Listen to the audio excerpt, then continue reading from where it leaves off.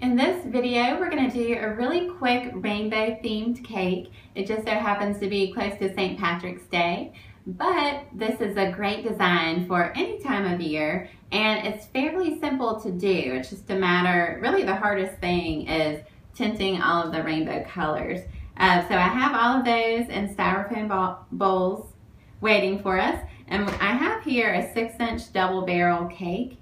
And just in case you've never made a tall cake like this before, it's 4 layers of our white almond sour cream recipe. And I don't know if you can see it, but there's a cake cardboard halfway up.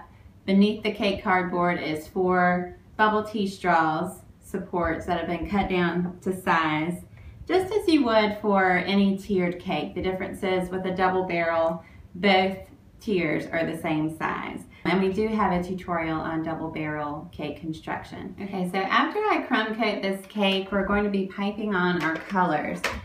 And I'm going to, rather than use a piping tip for each bag and couplers and all of that, it's just simpler to just trim off the very tip of these piping bags. So just as a frame of reference, you can think of about maybe a piping tip 12, a round tip, sort of a medium-sized opening is what I'm shooting for. So I'm just going to stack all 6 of my bags together, and we'll just cut. And I'll fill each bag with a different color, and we'll meet back. Okay, so here is our cake, and I had just chilled it. This is the crumb-coated cake. I just chilled it in the freezer long enough for it to get nice and firm, so maybe about 10 or 15 minutes. And you can also see that I've made marks here with a toothpick. I did it, every so often so that I can easily use this as a guide when I'm piping on my color. The cake is just over 6 inches tall, and so I just measured out my marks at the 1-inch mark all the way up, and that's just a loose guide for how we're going to pipe our color. Oh, yeah. Okay, so I'm thinking I want to start my rainbow colors so that the red is on the top, but I find it easier to pipe from the bottom and work my way up. So I'm actually working in reverse order. We're going to start with our purple color. I'm just going to pipe all the way around.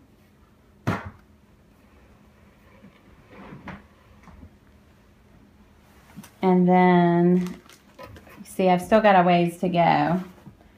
So we'll just pipe again. And one more.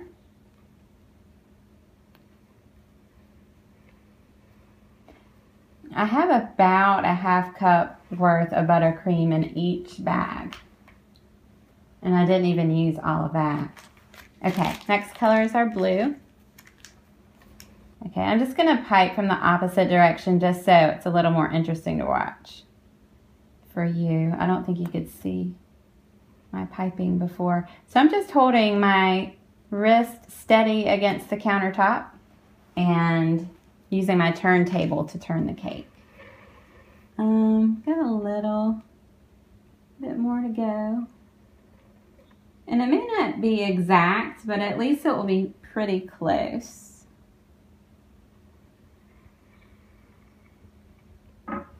So next we'll do green. And I'm just going to continue this pattern all the way up. Okay, so I have piped all the way around, all the way up, and it looks pretty even though we haven't smoothed it yet. I like all of the bright colors. The top is going to be clouds, so we don't need to worry about that. I'm just going to take this smoother, or I guess it's a bench scraper. This is Wilton. It's just a straight edge. It's nice and tall. If I didn't have this, I would just use my shorter bench scraper, and I have to go around twice, which would be tricky, but as long as you wipe off your edge in between turns, you should be fine. Okay, so I'm just going to hold it right up against the icing. You want to make sure your icing is piped thick enough that it can withstand the scraping that we're about to do without showing any white beneath. Okay, so we switched sides just so you could see this a little bit better. I should be able to do this all in one turn, but if not, then you just kind of ease it off, wipe away the excess icing, and then start back up again. Okay, so I'm just gonna reach around.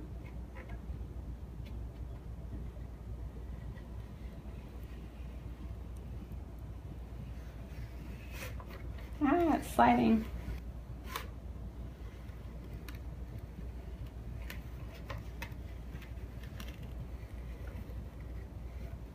Okay, so now that I've completed the whole turn, I'm just gonna kind of take it away. Okay, so I have a couple of spots here that I can clean up. What happened? Maybe you can reuse that. Not holding it up against your filling the spot. Just wondering. I'm worried it won't match up quite right. Okay. I don't want to risk it. Okay, I don't know if you noticed, I think I didn't put enough icing on the bottom of my cake, or I didn't put enough icing on the turntable to keep my cake steady, because it started to slide, and that's not good. You don't want it to start sliding on you while you're trying to do this. Okay, I'm just going to, I have a couple of blank spaces that I want to fill, and we may as well just pipe on a little bit more. Okay, and we'll just clean that up a little bit. So I'm just holding this steady. We'll do the red at the same time. Oh, I thought it was. Okay. Okay, I found another spot I had missed, so we just piped over that. So just hold it up gently. Gently scrape. I don't want to take away too much.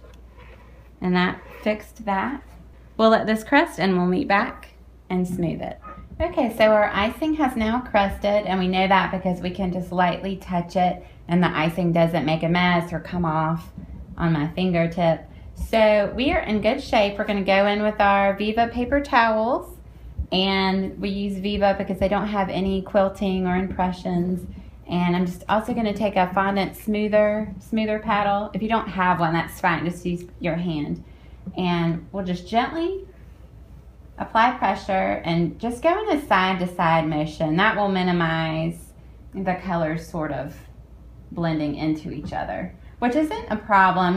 You know, with this type of cake, you're gonna have some variation in the width of the colors, and you know, one might slightly go into the other like you see here, and that's fine. That's just part of kind of the look of this style cake. Or you don't have to smooth it. Yeah, or you don't have to smooth it at all. I mean, you might be fine with the way it looks right after applying the bench scraper, and that's fine. But for those of you who are just looking for as smooth of a cake as possible, I wanted to show you that you can still use the Viva method. Just keep the pressure fairly light and just go back and forth.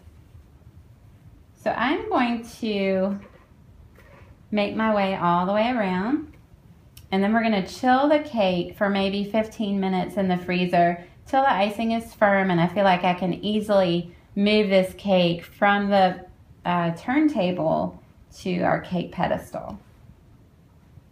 So we will meet back in just a few minutes. Okay, so I've just taken this out of the freezer. It was in the freezer for about 15 minutes. The icing is pretty firm at this point. I wanted to firm it up before moving it to the pedestal because the icing is going to be less likely to bend, which means we're less likely to have any issues with hairline cracking or anything like that. I do have 2 cake boards beneath this cake because it's a heavier cake, but still, I think it's better if you do have the freezer space to just chill it for a little while, or in the refrigerator. Okay.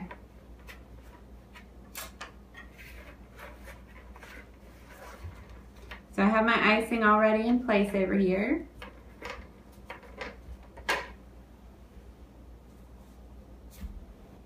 Okay, so I think it looks nice here on the pedestal. We're gonna add some clouds on top, so let's just start that really quickly. I have a piping bag here. It's fitted with actually no piping tip at all. I just snipped off the end. So just snip it off however wide you would like your icing to come out. Mine's probably about a little under a 10 size circle, what a tip 10 would be. And then I'm just gonna pipe on some clouds all over. I might actually, I think I want it to come out a little bit thicker. Let me move closer. And whenever you snip your piping bags, just make sure to go back in, because they might be a little bit flat and the opening might be a little bit flat, which will make your icing come out a little bit flat. So just go and squeeze it in the opposite direction to make the opening more rounded. Okay, so I'm just going to pipe a lot of balls of icing in different sizes, some larger than others. And I can't see what I'm doing, so I'll probably take a break in a minute and come to the front and finish my piping. But you see, you could make your clouds all on one level, or if you want to add a little depth here and there, you can pipe balls of icing onto other balls of icing just to add some height. So I will just continue this process and we'll meet back once our cake is covered. Okay, so our little rainbow cake is finished. You can see that I added a big mound of icing on top to represent our clouds. And we have a gold ribbon, a glittery gold ribbon on the bottom of the cake, and that, in our case, because it's close to St. Patrick's Day, it represents the pot of gold, but it's also just a fun little accent to have, whether it's St. Patrick's Day or not. But I love the cake. I hope that you learned something from this tutorial, and we'll see you next time.